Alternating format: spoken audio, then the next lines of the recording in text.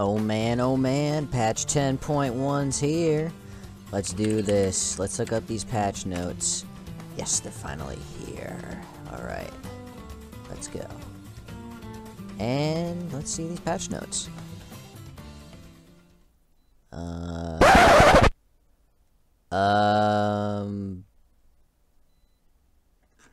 Is this it? Am I looking at the right 10.1? What the? What is this?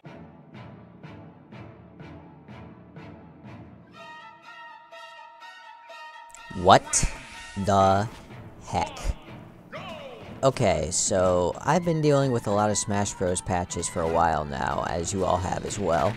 And, you know, every time I've gone to review a patch, you know, do a video on it, play around with the changes, you know, I've always felt it was a little underwhelming, but we were still getting changes. These are balanced changes, so you'd think that we would be able to actually get some character changes, but patch 10.1.0 is, I think, the biggest insult to a balance change patch I've ever seen in Smash and maybe any fighting game ever. Like, I'm going to show you, I'm going to put it up on the screen right now. These are literally all the balance changes. I can fit them on a single screen without having to scroll at all. So what are these changes anyway? They're an insult, that's what. They're multi-hit fixes. They fixed about 8 characters, and they were all multi-hit and hitbox fixes. Fox, Luigi, Zelda, Pichu, Young Link, Toon Link, Olimar, Rosalina Luma, Mii Gunner, and Duck Hunt. That's it. We didn't get any substantial buffs for anybody. Nothing for the low tiers like Ganondorf and Little Mac, who so desperately need a little bit of attention. And the top tiers didn't even get changed. And the online top tiers, which make this game a living hell for anyone playing, nope, they didn't get changed either. I don't know what the developers are thinking, if I'm being totally honest. So much jank with that one character alone that they should have at least fixed that, if anything. And, you know, I've been questioning, what is the meaning of this? Why? I'm not even going to make a video on this. Usually I make a patch video about all the different changes, but there's no point. There's no actual changes.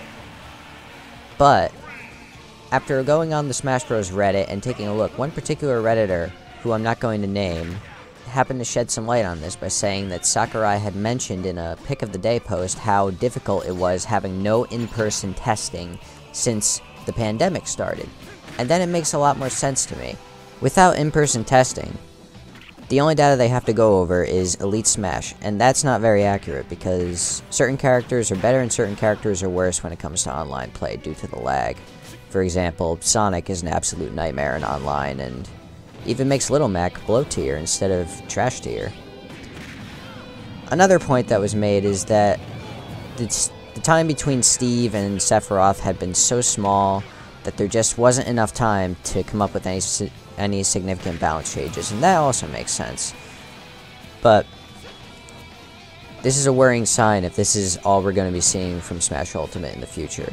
We definitely need more balance changes. The roster, while way more balanced than it was in the beginning, and still the most balanced Smash game to date, it still has issues, and I'm really hoping that they can work on them and improve the game. On a more positive note, Sephiroth is definitely a really cool character, and I also appreciate how they updated Cloud's Final Smash for certain skins of his. I'm really digging the new remixes as well. It's nice that Square agreed to have more than 2 tracks in this game. Final Fantasy music is amazing. Even though I actually haven't played any of the Final Fantasy games before. Maybe I should start one day. But yeah, that's about it for this video. It's very disappointing that we didn't get any real substantial changes. I really would have liked Little Mac buffs, but I complain about that every patch regardless of what happens. Before we go, I just wanted to give a quick shout out to my friend Jigsaw Tunes on YouTube. He does awesome animatics and animations along with voice acting, and I hope you could give his channel a look and maybe even subscribe to him. I'm going to link his channel up in the top if you just want to check him out.